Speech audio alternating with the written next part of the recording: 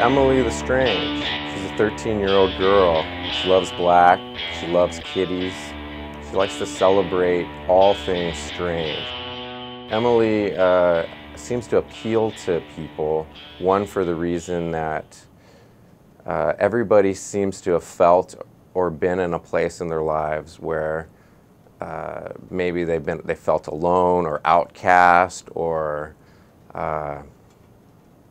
not quite in tune with the rest of the world around them. And for Emily, that's okay.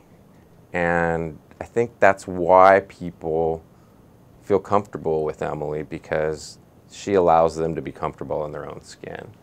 After carefully choosing the words in which we described Emily to the world in short sentences in these graphic novels we'd previously done, we had a backlog of ideas that really needed to be said.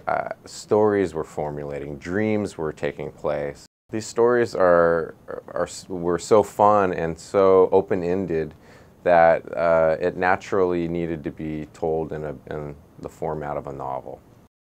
The book starts off with Emily not knowing who she is or where she is. The novel actually begins with 13 things Emily does know about herself and 13 things she does not know about herself. We brainstormed the notion that the only person who can really tell the Emily story must be Emily.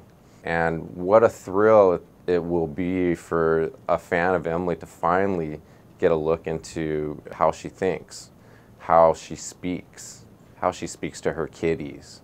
The world actually gets introduced to Emily at the same time Emily is introducing herself to herself. That's just good fun.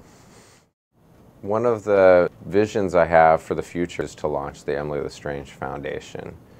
And the Emily the Strange Foundation's mission will be to help develop the power of creativity in teens, to help empower them with the tools and resources to find within themselves to just unlock what it is that can launch art, music, the spirit of creativity within themselves, because it's such a nurturing practice that I believe it can really help in overcoming just about anything that troubles you.